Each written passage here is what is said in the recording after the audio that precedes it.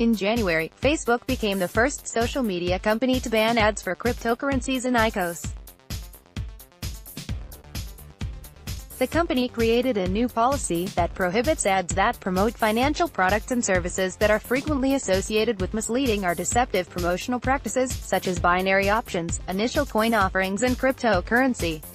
Facebook lists the following 4 examples of ads that will no longer be allowed. Shortly after, every other social media company or ad-carrying entity signaled their virtue by following Facebook's lead. However, at the time we questioned why, wondering aloud if Zuckerberg had in mind his own Facebook coin. Earlier in the week, Facebook announced a major shakeup in management, creating a new area of responsibility focused on blockchain. As Cointelegraph reported, David Marcus, the head of Facebook's messaging app Messenger, announced that the social media site is exploring possible applications for blockchain technology, CNBC reported May 8.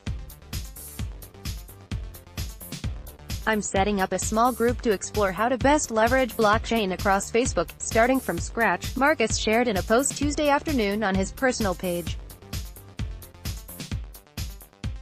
Marcus has been leading Messenger for almost 4 years. In December, he joined cryptocurrency exchange Coinbase as a board member. Facebook, however, hasn't revealed how interested it is in applying blockchain. Image courtesy of Cointelegraph, which brings us to today, and a report from Alex Heath at Cheddar that Facebook is exploring the creation of its own cryptocurrency, a virtual token that would allow its billions of users around the world to make electronic payments. People familiar with Facebook's plans told Cheddar. "They are very serious about it," said one of the people, who asked not to be identified, discussing unannounced plans. Facebook started studying blockchain almost a year ago, when a member of its corporate development team, Morgan Beller, began looking at how the social platform could use the emerging technology.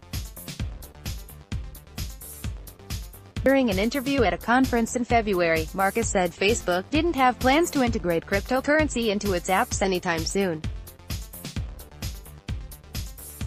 "Payments using crypto right now is just very expensive, super slow, so the various communities running the different blockchains and the different assets need to fix all the issues, and then when we get there someday, maybe we'll do something," Marcus said. All of which would explain why Zuckerberg wanted the rest of the cryptocurrencies off his site. It's perhaps going to be a little tricky to explain why his cryptocurrency is not the terrible financial weapon of mass deception that led to the ad ban.